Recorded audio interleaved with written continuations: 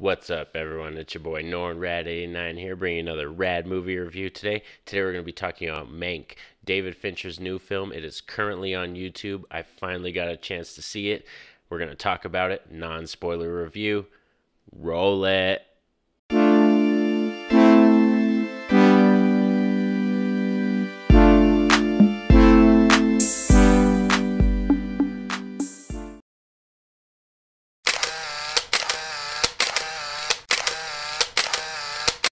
So Mank is a 1940s period piece about Herman J. Mankiewicz, the writer of Citizen Kane, and it's directed by David Fincher. It's also based on a screenplay by Fincher's father. So it has a really good, I think, passion project feel in his heart. So let's get down to talking about the positives of this film. So there are a lot of great positives of this movie. Key positive is definitely the tone. They nailed the tone perfectly. The vibe of the 1940s Hollywood feel, the black and white, just the cinematography and the way they use the camera and everything. It really puts you in that time period and makes you feel like you're there. Also, the actors do such a great job of just sinking into these roles, and you really feel like you're just watching these real people on screen. You almost forget you're watching actors. That's how good they did.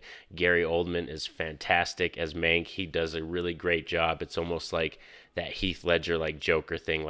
As I was watching the film, there were times I forgot I was watching Gary Oldman. That's how great he did in this movie, and he really brings it home for sure. He also has some really great chemistry with some awesome ladies on screen as well. Tuppence Middleton, Lily Collins, and Amanda Seyfried, I think that's how you say her last name. All of those ladies delivered on their roles perfectly, and they have a great chemistry with Gary Oldman on screen, and all their scenes were so fabulous. Those were some of my favorites, the ones that he had with the ladies, and they did really great job, like I said, of casting this cast, and they just sank into their roles, and it's perfect when you get those actors that do that very well, especially for a period piece like this one.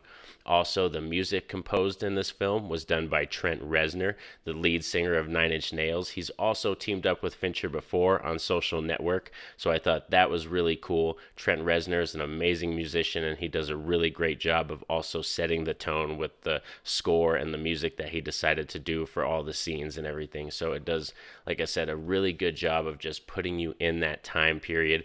The dialogue for the screenplay is very witty. It flies right off the page, and like all the plot points and all the scenes that it hits, like the dialogue just keeps you so interested, and it really has that quick wit and really has that nature of the 40s feel to it when they're talking and everything. So that's why I thoroughly enjoyed like all the talking scenes. Like I said, there's not a lot of action in this movie, but the talking in it is just so good and so interesting to me, and I like I said, all the actors, they really dived into these roles very well. And as I said, also the cinematography and the way they filmed it, they used a lot of old school style shooting and the way they did films back in the day, and like Fincher does a really good job. This, I would say, is the film that feels the least like Fincher style. He's done movies like Fight Club and Social Network and stuff like that, but I feel like this movie is the least like his style, but the way he decided to tell the story is still very special, and I think he picked the perfect way to do it and bring it to life on screen for us. So let's get down to talking about the negatives of this film. And for me, there's very little negatives for sure. Like, as I said, I really thoroughly entertained and enjoyed every moment of this film. But for me, the only negative I could think of is it does ask a lot of the audience to know about that time period and know about these people. Like, if you were not into 1940s Hollywood or a big fan of cinema and don't know a lot about Herman J. Mankiewicz or Citizen Kane or anything like that, this movie is going to fly over your head because it's got a lot of famous people in it and the actors and stuff, but they don't really introduce them and like, you know, give you biographies on them or anything. You have to know your cinema and know about that kind of time period to really thoroughly enjoy this film. So I could definitely see that hurting this movie. Also, the black and white, I can see sometimes people would say it's too dark, or it definitely takes away from some of the scenes because it's just the black and white is distracting and everything. But for me, it did definitely serve the tone, and I think it did perfect in this film. But I could see where those things are negatives for sure and could hurt the movie. But overall, in my book, this film is going to get a 9 out of 10. I had a great time with it. I can't wait to revisit this film, sit down with my mom and my wife and show them, because I sat down and watched it by myself on Netflix. So I can't wait to introduce them to this movie. Like, as I could say, I have to revisit some of other Fincher's films like Panic Room and Curious Case of Benjamin Button. I haven't seen those ones in a while. But for me, as it stands right now, Mank is probably in my top 3 of Fincher films. Like, it was a really great film. I definitely recommend checking it out.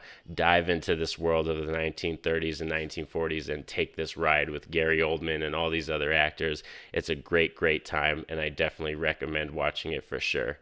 Thanks for sticking around with me, guys, and hanging out for another rad movie review. I hope you guys have an awesome day. Leave a like and hit that subscribe button to support the channel. It definitely helps out. And hit that notification bell so you can stay up to date on all the content that I put out.